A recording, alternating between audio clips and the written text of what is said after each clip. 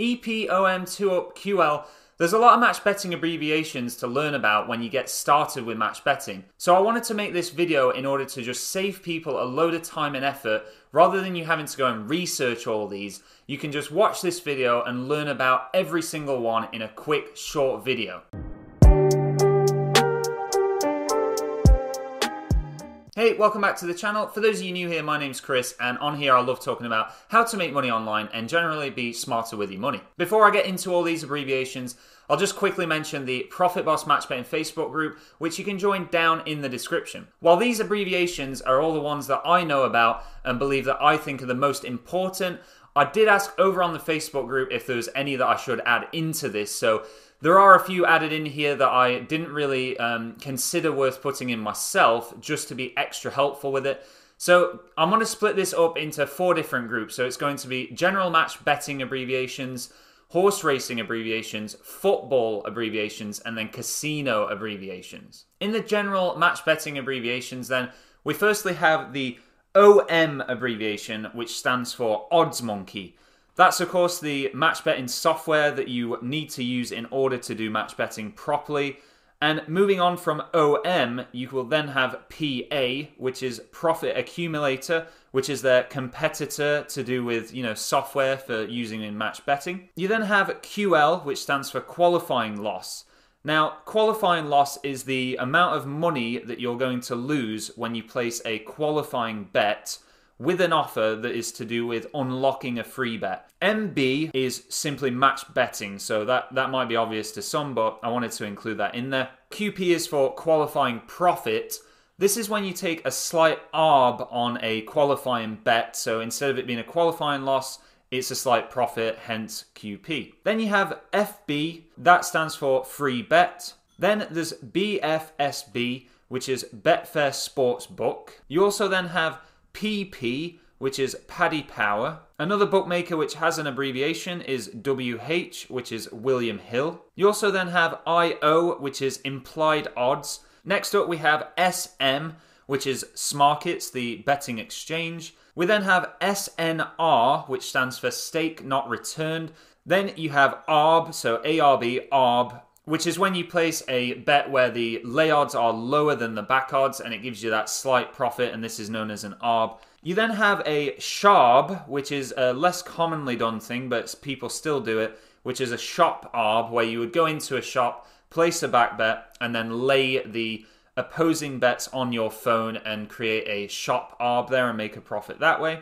Getting into the horse racing abbreviations then, you have EP, which stands for extra place. Then you have BOG, so B-O-G. No, it's not a toilet.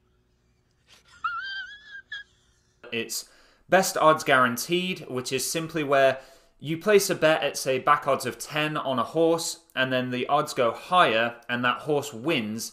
The bookmaker will guarantee you the better odds, so best odds guarantee, and pay your winning bet out at those better odds. Moving on from that, you've got EW, or E/W, which simply stands for each way. So that's when you place an each way bet on a horse race in order to cover the win and the place parts of the bet. Then you have SP, which is for starting price, and again that's to do with horse racing.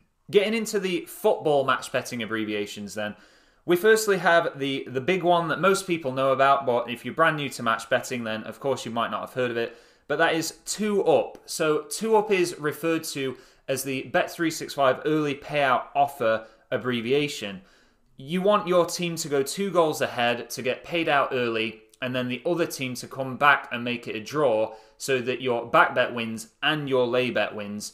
And 2up is just a simple way to just talk about that offer without having to go into describing it every single time. Then you have ACCA, which a lot of you that have come from regular betting on football will already know about what an ACCA is. But if anyone started match betting that's never done any kind of betting before, ACCA stands for accumulator. So an accumulator bet is one where you place several bets, or it can even just be 2 bets. So 2 or more bets, and for that bet to win, every single outcome that you've placed that bet on all need to win for that accumulator to win. So for accumulator, because it's such a long word, you would just simply say ACCA. Then again with football, and relating back to the 2up offer, there's something called a full turnaround. So that's where the match ends 2-2, or the losing team has come back from losing. So your team's gone 2 goals ahead, and then it ends up going to a full turnaround. So FTA, and makes you that full profit of the back bet and the lay bet winning. Another bet in football, which isn't really so much to do with match betting in particular, but it was something that people wanted to point out over on the Facebook group, is BTTS, which is a bet for both teams to score. So you're betting on yes or no that both teams will score, and that's simply put as BTTS. For the final segment here to do with casino, the only abbreviation that I could really think of was EV, which is expected value.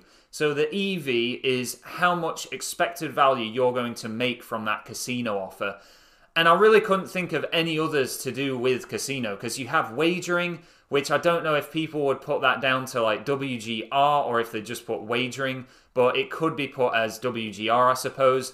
But what I'd like everyone to do that's now watched this video and you've made it to this part of the video is, of course, definitely press the like button if you found it helpful. But as well, if you're more experienced, so you've been doing match betting for a while, please do comment below with any abbreviations that you think I may have missed out. Oh, and if you could share this video around to anyone that you think might be interested in doing match betting, then I just think this video will be super helpful and save them a load of time and effort with having to learn all these different abbreviations. Because there wasn't a video that I could think of on YouTube that had this kind of information in it. So as usual then, thank you very much for watching, and I'll see you in the next one.